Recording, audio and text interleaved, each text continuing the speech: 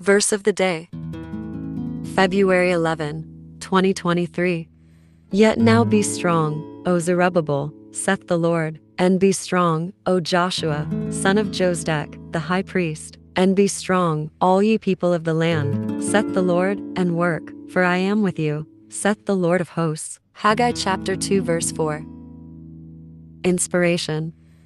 Sometimes God calls us to big assignments that will take a great deal of work from many people. Some tasks even seem downright impossible. But where God calls, where God equips, and where God assigns, God strengthens. Where is God calling you to work in His strength today? Let us pray.